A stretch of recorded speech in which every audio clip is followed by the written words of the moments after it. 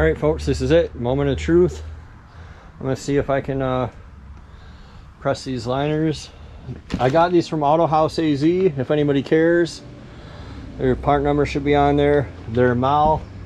They ship directly from MAL, as you can see from the box. So I'm gonna go ahead and see if I can press these in.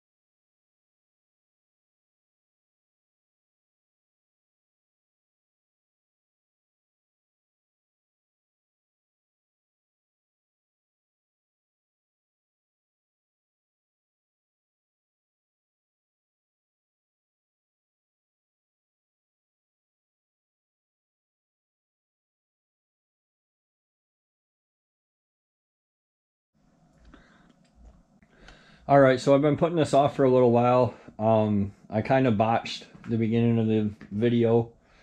The first 3 liners went in just fine, but the 4th one, they're pretty forgiving of being cocked, and it makes some crazy like snap, crackle, and pop sounds. So I got really sloppy on the 4th one, and it was at like 25 or 30 degrees and it broke. I'll try to insert a picture here. I was filming on time-lapse when I did it. And then the other problem was that they only sent me 4 out of 5 anyway, so I broke one and they shorted me one. So I got a hold of them and they were pretty quick. They were like, at first they were like, these are sold out, and then they're like, hey, we got some. We can have them drop shipped directly to you. You know, do you want 2 of them, you know, on us? And I said, sure. So thank you, Auto House AZ. I'm going to heave, I'm inside today because it's pretty cold out now. I'm going to heave the block up on the board there. The last one, which happens to be number 1, because for whatever reason I started from the back forward. I'll film that one in its entirety so you can watch how they go in. They go in pretty straightforward and easy, though. It's really not a big deal with the press. So, yeah, we'll be back. All right, this is the last one. Let me set you up there. Let's see, are you in frame? All I do is squirt them with a little WD-40 ahead of time. I squirt the outside. They have a heavy oil on them in the package. So I just squirt a little WD-40 on the inside and outside. I have to scoop this board around a bit to get it. Like, I have the injection pump and stuff in the way on this last one, so it's going to be a little trickier than the rest. I have to start with this 1/4-inch plate. I don't know if you can see it in the video, but this is not perfectly perpendicular to the deck surface. And I never get them perfect, but you got to get them pretty close. I would say that that one's probably 10 degrees or so.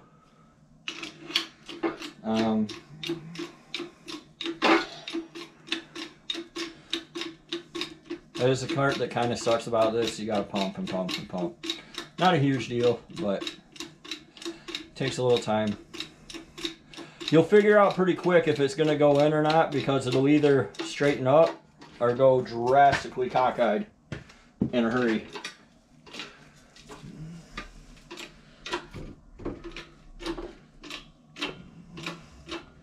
See, that one straightened right up and it found center right away.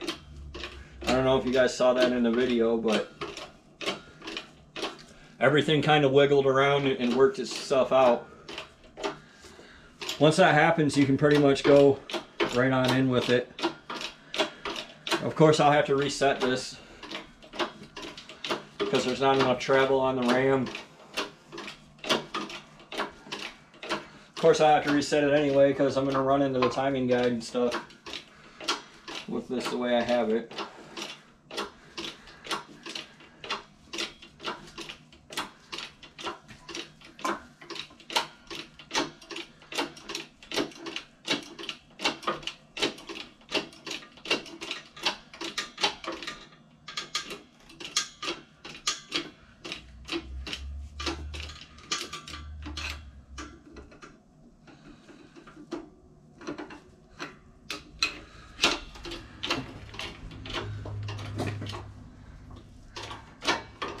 It's not a bad idea to probably stop and let the block and everything kind of work itself out as well.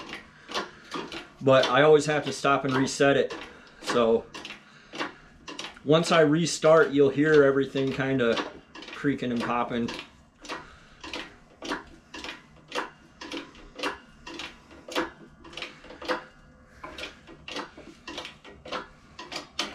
So that's about as far as I can go with this plate. See how everything just walked around a little bit?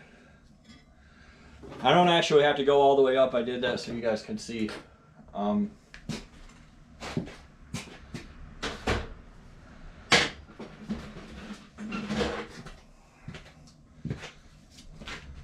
What I'm using to go the rest of the way home is these press plates. They're actually meant to go like so you can press things on them, but I'm not using them like that.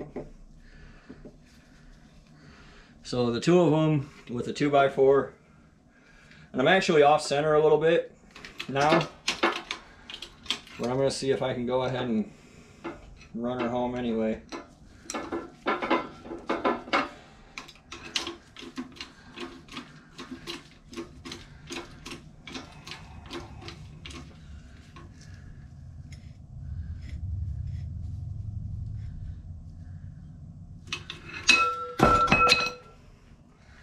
Just knock the camera over.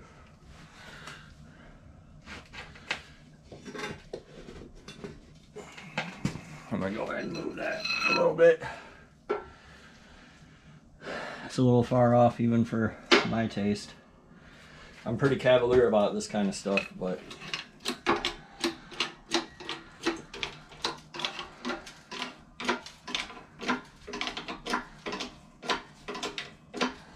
so, I mean, you can see with the press, they just glide right in. I'm really glad I bought this. I'm really glad I didn't fuss around with trying to make cryogenic fluid and heat this block to 200 degrees and all that.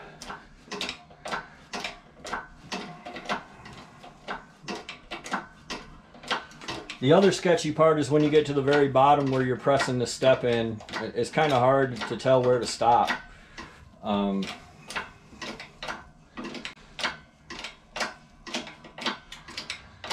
I was actually using a brick for a spacer in the first part of this video when it was all sunshiny, and it exploded. I don't know if that shows in the time lapse or not. But I got to the very bottom and actually started to build some pressure, and that brick just poof.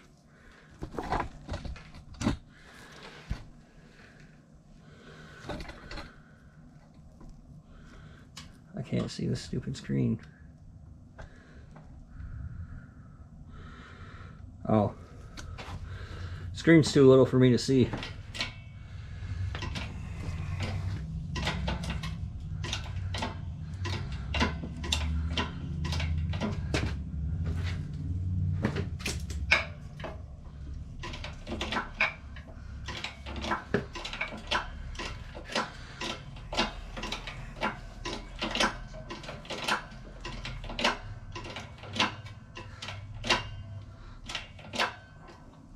I'm gonna have to reset this a little bit before I hit my timing guide. I should have taken that out, but I don't really know why I have it, to tell you the truth.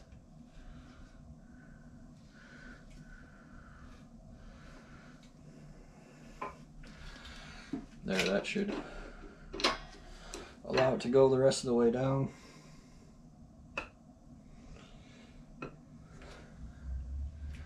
Trying to keep this stuff off of, like, I'm trying to keep it off the next cylinder, the next liner. And there's a dowel in the front corner you probably can't see, as well as the timing guide. It's like a little dance.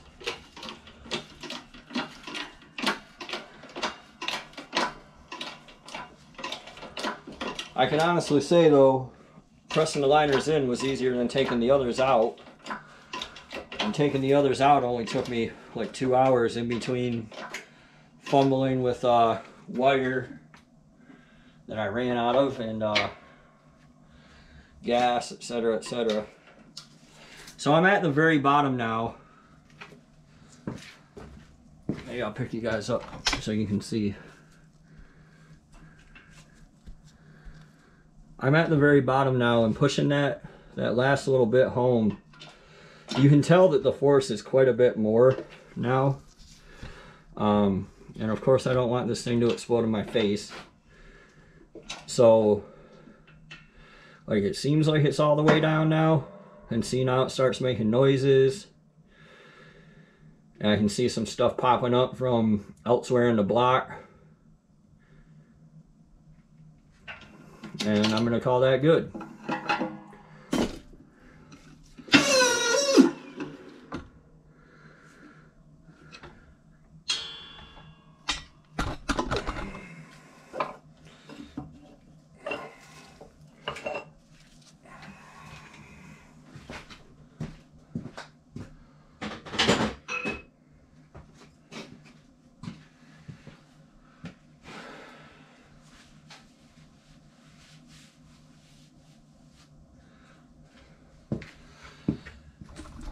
Alright, according to the timer on the camera, that took 8 minutes.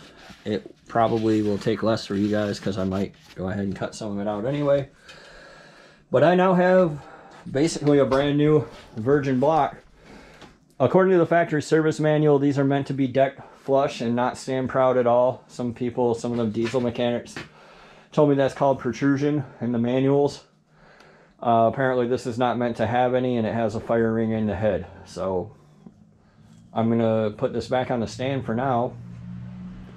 It'll probably go down to the machine shop next week. I'll clean the rest. I got new pistons, or I got new to me pistons from the junkyard. So I'll select the best 5 number 1s out of that, take them, the balancer, everything down, and let the machine shop do their thing, because I've gone Hollywood and I'm building the world's most expensive diesel. So not at all. Like, really, in all things considered, I'm building quite cheap a diesel. So of course I won't make any kind of power either. If I make 150 to the tire, it'd be outstanding. Anyway, I hope you guys enjoyed that. I hope if you're one of the people from the OM617 group, I hope this helps you out. It's not too hard to do. I really have about 4 hours into this block, most, with drinking beer and, you know, fiddling around with other stuff in between. So if you can get a press, or you have a press, just this 12-ton shop press, I paid $65 for this. But even if I paid $140, I don't think I'd be mad at this point. Like, I just saved a ton of money over the machine shop. Even if you break one, you save a ton of money over the machine shop. So highly recommend it. Thanks guys for watching. Be sure to like and subscribe, and we'll see you next time on The Driveway Engineer.